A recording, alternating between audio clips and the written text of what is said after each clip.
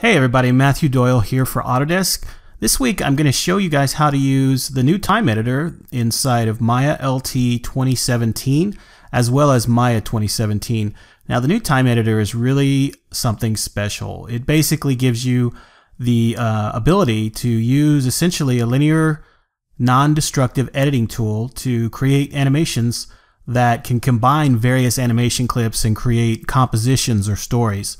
And you can even bake those animations out when you're done, export them out as FBX files. You can do animation retargeting from other meshes, and lots of great stuff. So rather than just explain it all, let's actually go ahead and start using the tool so you guys can see it in action. So I'm here inside of Maya LT 2017, and again this is the same for Maya 2017 as well. But I'm using an asset here that I bought off of creativemarket.com. And the name of the asset is Earth Titan by Protofactor, if you'd like to check that out. So first of all, to get into the time editor, I'm going to go ahead and use the workspaces here. So top right, I'm going to use the drop down and I'm going to switch to animation, which is one of the pre-built workspaces in Maya LT 2017. Here's our time editor on the bottom. I'm just going to go ahead and kind of scroll up, make this a little bit larger here. And there we go. Now I already have an animation on this guy here. It's just an idle animation. This came from the creator. And I want to add a whole bunch of other animations using the time editor. Now before we actually start adding some of the animations, let's just look briefly at the time editor's menu and how you use it. So obviously here along the top you have your basic menu that you find along the top of pretty much every other window inside of Maya. So you got your file menu, view, edit, so forth and so on. And you can certainly use these menus to do most of your work, but a lot of the work can be done right down here in the actual viewport of the time editor. And then of course below this we have some icons here. Again, most of this stuff can be done down here in the viewport itself. But if we see here, starting from the top, we have mute and unmute, and I'll show you how to do that in the actual viewport here in a moment, as well as creating clip from selection, create pose clip from selection, grouping, ungrouping clips, trim mode, scale mode, looping mode. Feel free to go through these if you like, but a lot of these are again available down here in the viewport itself. All right, so next up that's kind of important is this composition dropdown. And the composition dropdown allows you to create multiple compositions or stories that can have different layouts, different setups, but using the same animation data. So if you create a second composition, obviously you're going to be able to have share the same data from the first clip, but lay it out in a different way to create a different story. Just go ahead and rename our first composition here, and we'll just leave it composition 1. And I guess if we wanted to, we could go ahead and create a new composition here called composition 2. And we can see here now that we have composition 1 and composition 2. All right. So let's go back to composition 1. And there are a couple of ways that we can actually import our animation data. We can import from an external file. We can add content from our current scene, and we can even drag and drop files. So let's look at just adding from the current scene. Importing content from an external file is pretty standard. Obviously, you're going to click the button, and it's going to bring up the browser, and you just browse to an FBX file or whatever. But let's go ahead and add content from the scene, and to do that, we'll go ahead and select the skeleton here on my character, and we'll select his hierarchy. And we do have an idle animation on him so far, so we'll go ahead and just hit this plus button here, and that adds the first animation, our idle animation, to our editor.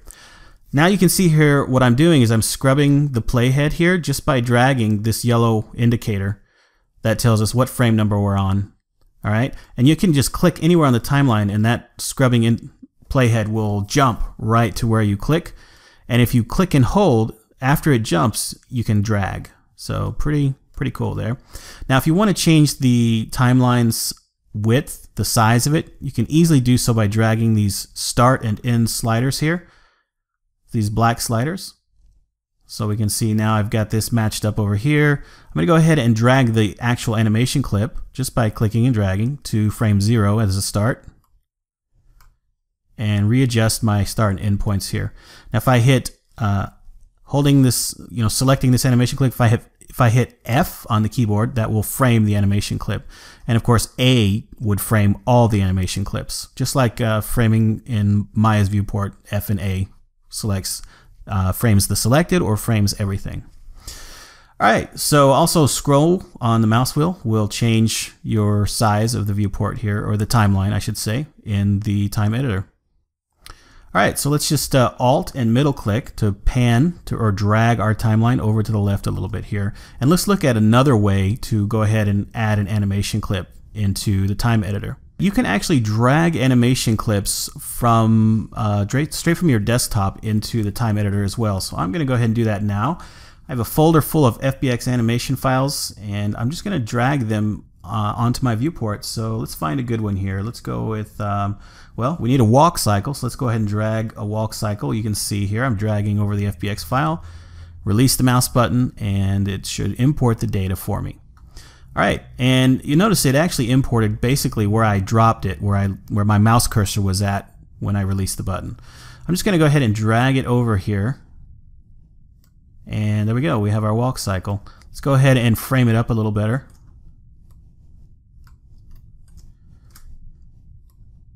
All right. Now, over here on the left, you can see that we have the names of the tracks. So we have track 1 and track 2. We can simply double click the name and change that. So we'll put the name here, idle, and we'll double click this one and we'll name it walk. Now over here to the left are some interesting options here. So first of all, we can show keys for all the clips on a track. So by clicking that button, we're actually seeing all of the keyframes for this particular animation. All right, and if we click the button here, this is basically going to mute that track. This is the mute button, just like the button here. So now we won't see any animation from that particular track. So we'll go ahead and unmute that. And if we want to solo that track, we click the next button here. And the solo button basically turns off all other tracks, leaving this one playing. All right. All right, so we're going to jump over here. Now, also we have this weight section here where we can actually put a value in, a weighting value. So I just put in 0.5, and that basically determines if you have overlapping animations here, which one has the most weight. So you can see I've overlapped the walk and the idle clip here. And so now not only am I idling, but I'm walking. But the idle animation has a weight of 0.5 and the walk animation has a weight of 1, meaning that its animations, its rotations and transforms and whatnot on the bones or the joints are going to be more prominent than those of the idle animation. All right, so let's drag this back over here and change our weights back to 1. All right, so you'll notice next to the name of the clips, there's a little arrow, and if we click that, we can actually open it up to see the keyframes for all of the joints inside of this particular clip.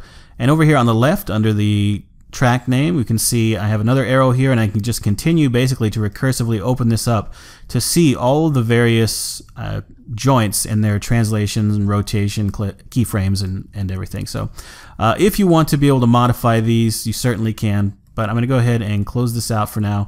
That's a little advanced topic. This is just a kind of a beginner's walkthrough of the time editor. All right, so let's assume that we want two clips to basically overlap and have kind of a blend between those two clips. In fact, let's just go ahead and blend my idle and my walk here. And this is easily accomplished. If we go ahead and move this walk animation back up to the idle track, we can then drag it over the idle clip, and this will create a blended transition for us. So now if we go ahead and scrub that, we can see our idle is transitioning into a walk. All right, now let's go ahead and just drag this back down to its own track. All right, so that covers crossfades. All right, so let's go ahead and look at how to group various animation clips together, and that's done pretty easily. I'm going to go ahead and create a new animation track, just right-clicking here, create 3 animation clips, and we'll go ahead and import some more animations. So let's see here. I've got a death animation. We'll go ahead and drop that in right here.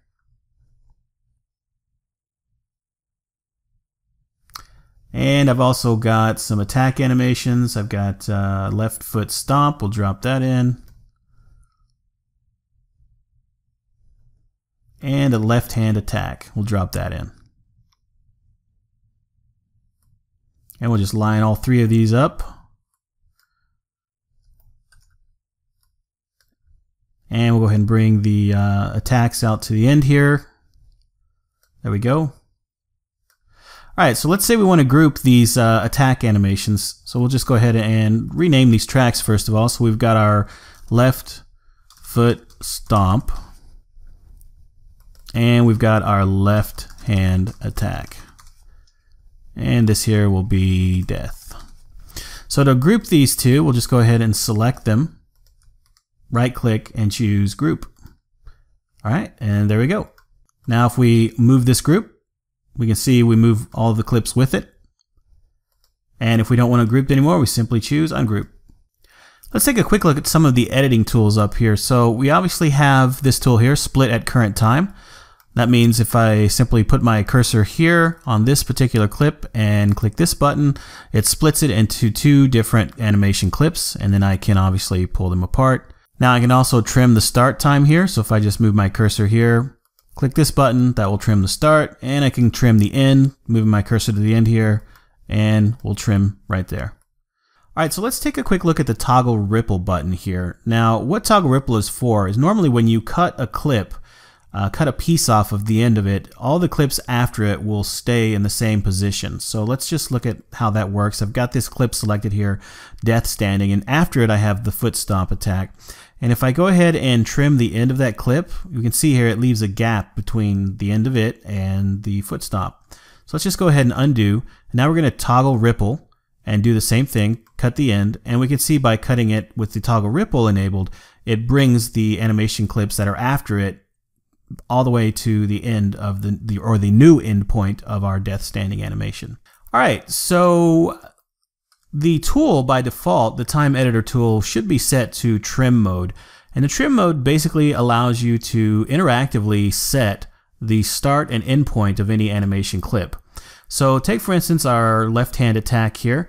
I can change the clip's starting point simply by dragging the left side of the clip either to the left or to the right. So we can see here I'm setting the starting point of the clip here, which basically crops the animation, and I can set the ending point the same way. Alright, so you can adjust the size of the clip this way as well. You can either use the trim tool this way, or you can use the tools here to set the end or the start and end values. Alright, so let's go ahead and set it back to the way it was. And let's look at the scale tool now. So the scale mode of the tool will allow us to actually change the speed of the animation. While the trim tool does not change the speed of the animation, it simply cuts off the front and end of the clip. The scale tool will allow us to make the clip either slower or faster.